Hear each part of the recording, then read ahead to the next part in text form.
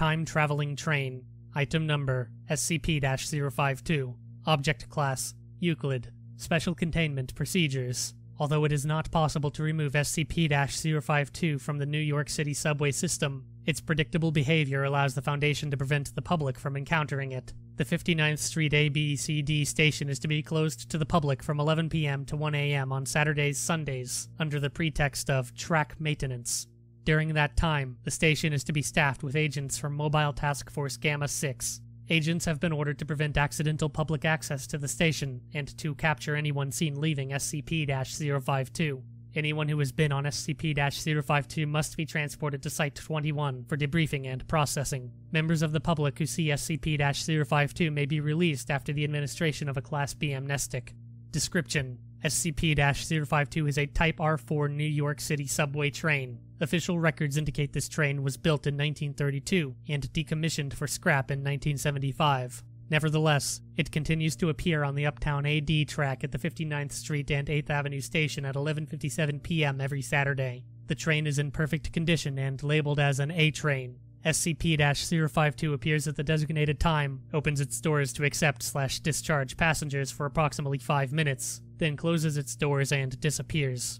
It does not appear to ever contain passengers, except for those leaving the train during its appearance. The majority of subjects that have boarded SCP-052 have not been recovered. Passengers leaving SCP-052 claim to have boarded on various dates, from 1976 up to 2204. The latter claims he thought SCP-052 was a 300th anniversary special train. Subjects retain no knowledge of time on board.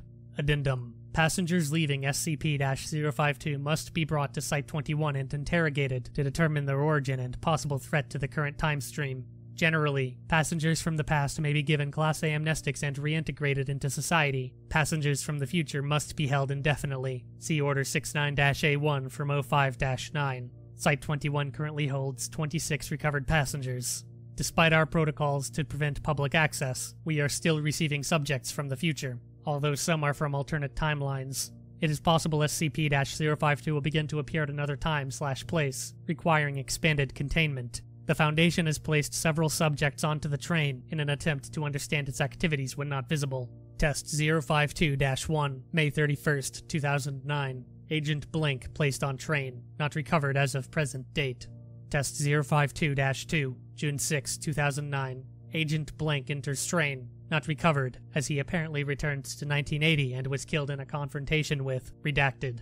Test 052-3. See notes on recovered passenger 052-4. After Test 052-3, O5 Command issued orders that no further agents should be risked as passengers on SCP-052. Consideration has been given to using Class D personnel in their place, but the risk of releasing them into the past is too great.